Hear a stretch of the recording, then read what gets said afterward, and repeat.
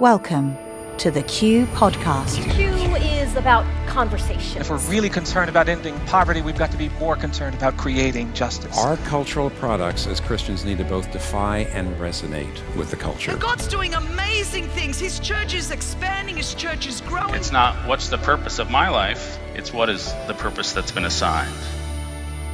Stay curious, think well, advance good. This is Q.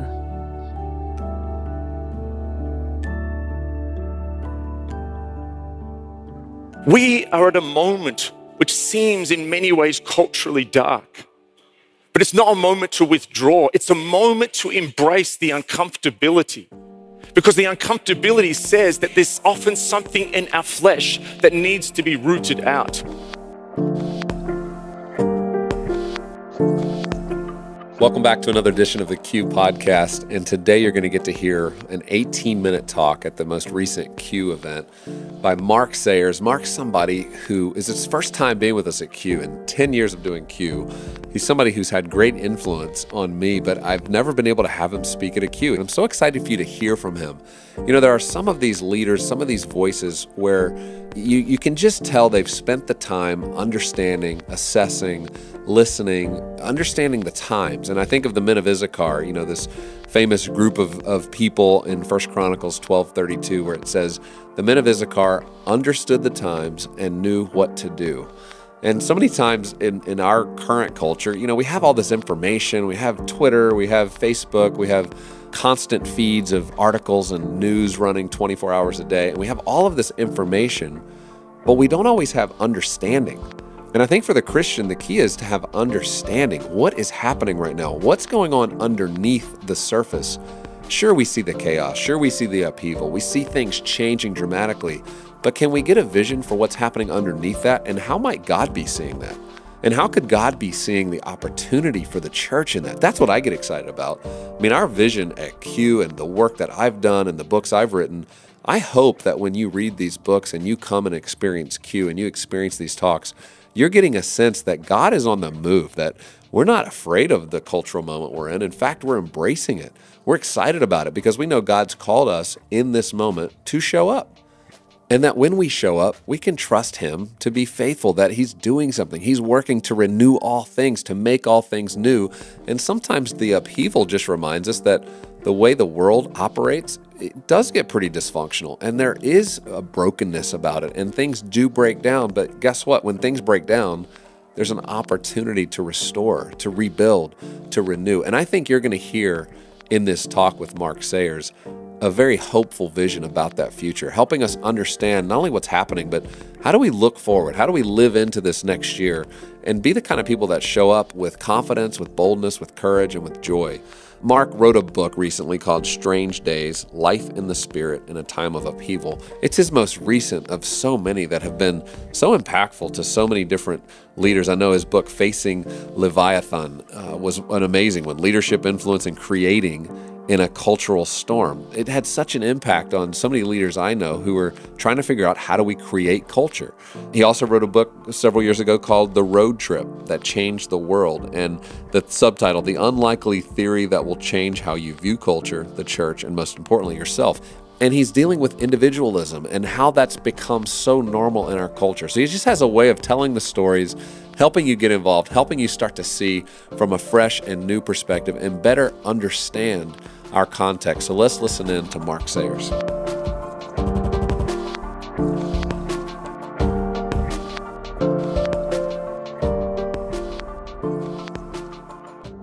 David Hasselhoff had reached a career turning point. His TV show, Knight Rider, had been cancelled and he was attempting to reinvent himself. He decided to put out an album and give to the world his musical talent. The English-speaking world did not necessarily appreciate his musical talent, but in the German-speaking lands, he was almost a god. His album, and particularly single, Are You Looking for Freedom, went #1 in various German-speaking communities. And in 1989, that song, which is really about a young man finding himself and leaving his rich father and living the Californian dream, struck a chord with Europe. They were seeing the end of an age-old, almost civilizational conflict between capitalism and communism.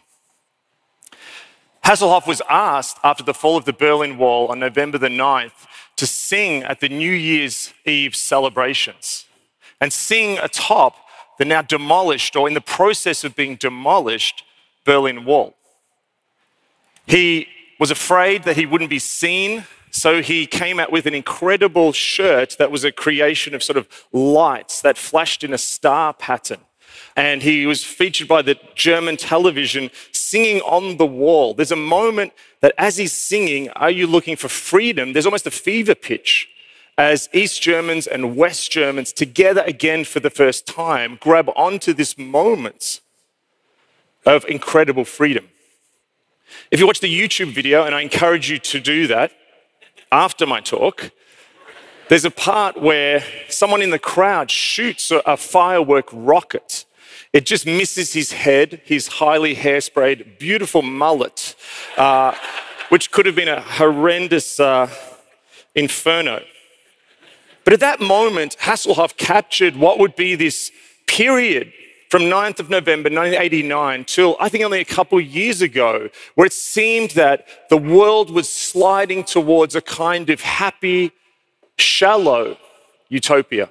Post-conflict age, an age of what was promised to be unending economic growth, where the internet seemed to provide a new way to connect the world beyond all the different ideological battles that had existed in the past. We're shaped by that dream.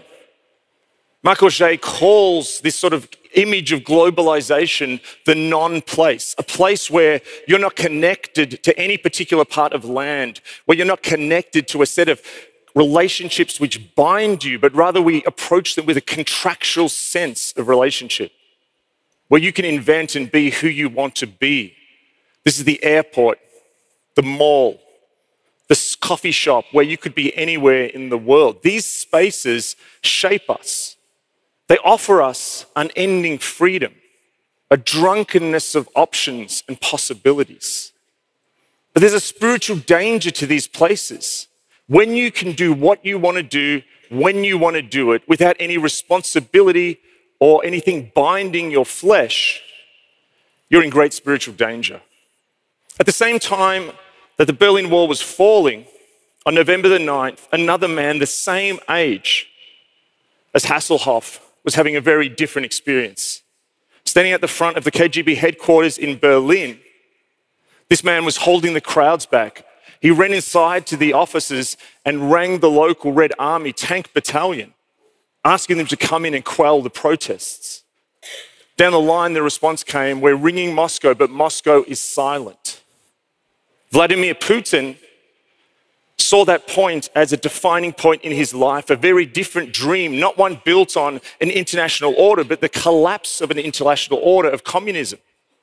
As the journalist Ben Judah says, that was the moment where Russians then entered into the 90s, gangster capitalism, postmodern cynicism, and a return not to the non-place, but in the lostness of a world in change, looking for a place, a piece of soil, a flag, the return to the solidity and meaning of nationalism. And so we see the two new poles of our world, no longer left or right. As the Slovenian philosopher Žižek says, between globalism and nationalism, both offering variant ways of being human. This is now across the world, shaping politics. We see this in the debate over Brexit. We see this in the current French election. Emmanuel Macron, globalism. Marine Le Pen, nationalism. I haven't been following politics here. Has this happened here at all? I'm not exactly sure. Do you have an election? But what this is doing is providing us as believers with two options, two reductions of what it is to be human. In Galatians 4, Paul talks about the temptation of falling back into what he calls the elemental forces or principles of the world, the building blocks of worship based in place, that are concrete, that are obvious, that had now been obliterated by the risen Christ. This is a temptation he warns the church in Galatia about, of falling back into these very concrete ways of worship, which would limit the freedom that Christ had brought. And so the temptation before us today is to fall back into a kind of sacrament of soil and flag, of who's in, who's out. In the next chapter, in chapter 5, Paul warns the Galatians who have experienced the freedom of Christ to not go on another temptation, to run too far into freedom, to run beyond Christ into a kind of post-Christian kingdom of God without the king.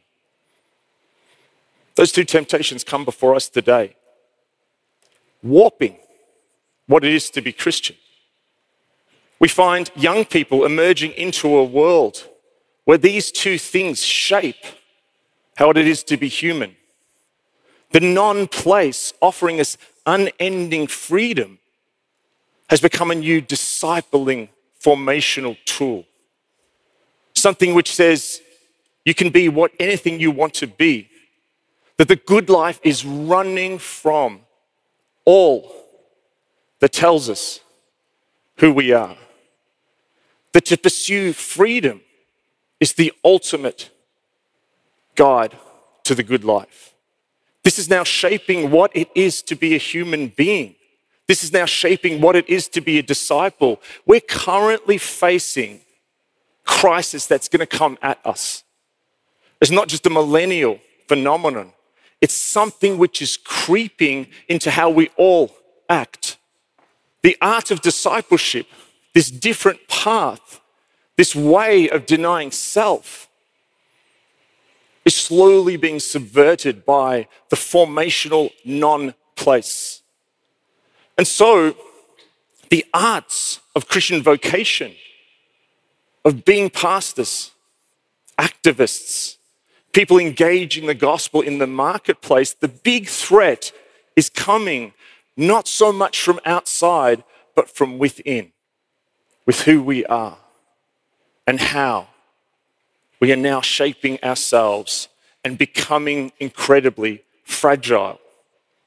Maclean's magazine, the Canadian magazine, wrote a piece about Ivy League colleges, where increasingly young people are entering into them. Epidemic of anxiety. People overrun with a sense of exhaustion, but they're not necessarily doing that much. This sense that the freedoms have made us absolutely fragile. And so the sirens call to fall back into kinds of nationalism or Christendoms or cultural Christianity comes right up before those who find themselves in a dissolving world. In the midst of this, the church finds itself in this fascinating no man's land between the trenches of these two different forces. How do we embrace the freedom of the gospel but don't run beyond Christ into a post-Christian future powered by ourselves? How do we not fall into the elementary forces of the world?